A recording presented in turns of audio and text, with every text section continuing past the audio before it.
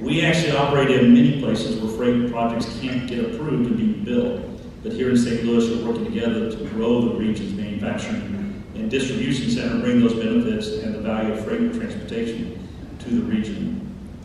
Growth in the sectors that those in this room care about requires a strong industrial economy, which, quite frankly, hasn't been great over the past several years.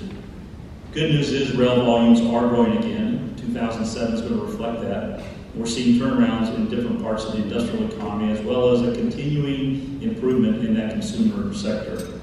But prior to December of 2016, the industrial sector saw 20 consecutive months of year-over-year declines. Now just think about that, 20 consecutive months of year-over-year declines. I'm going to talk a little bit more specifically about what we're seeing in the rail sector shortly and what opportunities and challenges it presents.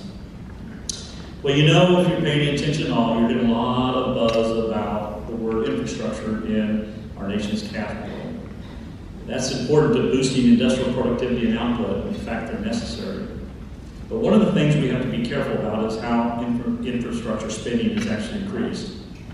Over the past couple decades, we've been moving away from the user-pay system for funding highways that served us quite well.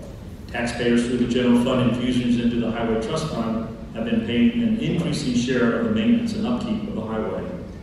2 of the 5 years of the current highway bill will be paid out of the general fund, quote, free to the users of the highways.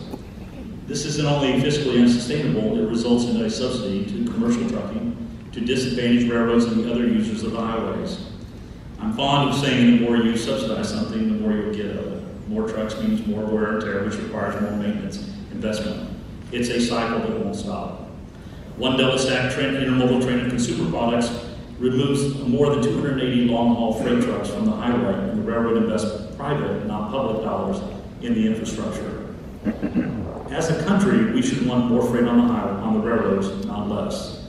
We ask policymakers to consider how public policy decisions affect benefits that freight rail transportation provides, energy and environmental benefits, supply chain efficiencies, reduced highway congestion, and yes, maintenance costs. And I'll talk a little bit about these policy considerations, and I'm going to leave time for questions as well, so I hope you will have some. I like to refer to the U.S. supply chain as a weapon of mass competitiveness. It actually enables the U.S. worker to better compete in world markets and consistently delivers low-cost goods to the U.S. consumer at his or her convenience. And those in this room appreciate freight generates some of the best paying middle-class jobs in the country, especially freight rail. But the annual State of Logistics report in 2015 noted that the U.S. transportation network is at a turning point. Gaps in infrastructure and accelerated trends for speed will increasingly pressure a system not designed for the e-commerce driven last mile, last minute. Speeding the flow of logistics by investing in badly needed repairs and expanding infrastructure capacity at key choke points is critical as the logistics industry enters a new era characterized by disruptive forces where operational constraints like bottlenecks, permitting issues will evolve quickly from concerns going on into serious problems.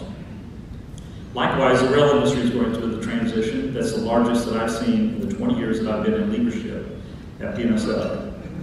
It's being driven by shifts in the energy landscape, our customers' ever-changing supply chains, our competitors, and yes, public policy such as how our nation's highway infrastructure is funded and how regulation will permit railroads to innovate. The railroad industry must continue to increase its efficiency to remain competitive.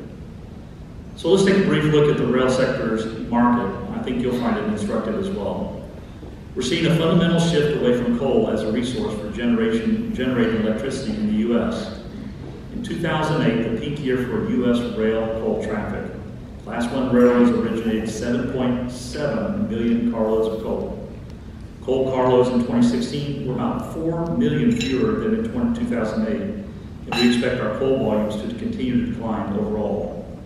Industry coal volumes has gone from about 25% of rail revenues to just about 15% today. Big decrease. Last year, our industrial products volumes were down overall about 8%, due mainly to petroleum-related declines and a modal shift more to pipelines. Frac sand and plastics were the real bright spots of this business.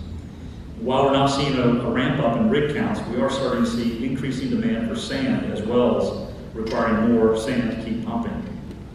Growth in the consumer products, which is our BNSF's largest business unit, representing more than 50% of all of our units, was modest in 2016, up only slightly this year. International volumes from the West Coast ports were down by more than 60,000 units last year, and we'll continue to face some headwinds there. Domestic intermodal is growing slowly. Trucks, which are our customers and our competition, have benefited from consistently low prices of fuel and truck overcapacity. However, in the long run, we believe domestic intermodal remains our largest potential area of growth, converting trucks to rail. It's also areas like Port St. Louis that has good growth potential. As population increases, more people need to move more stuff, and we'll rely on the supply chain to deliver it. On the bright side, 2016, our ag products volumes was up about 6% year over year. In late spring, it became clear that Brazil's corn crop wasn't going to be great, and there was greater demand for U.S. crops. BNSF quickly pivoted to bring more grain hoppers into our grain fleet to handle these stronger volumes. The outlook this year, of course, will depend on the harvest in the U.S., our foreign competition, and currency values. 2017 has shown some modest improvements in volumes. Of the 22 business units that we measure, 12 of them actually showed year-over-year improvement.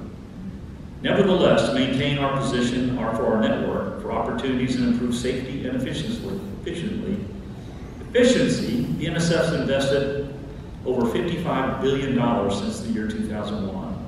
This year alone, our capital program will be about $3.4 billion. The largest component of that will be a little over $2 billion in overall maintenance infrastructure.